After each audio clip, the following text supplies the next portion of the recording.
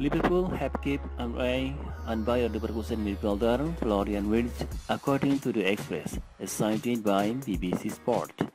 The report states that the club's scout have watched the 18-year-old in recent time.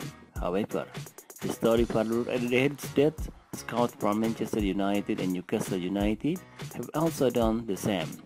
The German international recently suffered a serious knee injury and is expected to return to the first-team action in late September.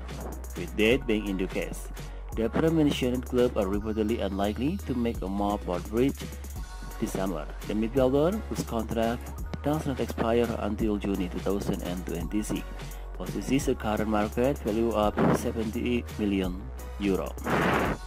Florian Wirtz is a promising young talent. The midfielder has found the back of the net 10 times and registered 14 assists in 21 appearances for Bayer Leverkusen first team this season.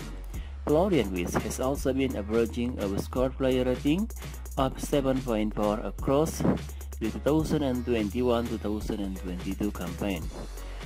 German coach Hansi Flick has certainly had plenty of good things to say about youngsters in the past.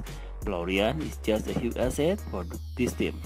Throughout his career, the 57-year-old signed last year as scored by the Bundesliga official website. Neil Sipil, an outstanding technique, loves to play, very creative, has a good shot, runs hard and is quick. He's got a good total package. As aforementioned, figure and moment and comment highlight, Florian Wirtz is a player that could take the world by storm in the coming year. Therefore, we would love to see Liverpool sign the 18-year-old at some stage. But the potential €70 million price tag might scare the Reds up.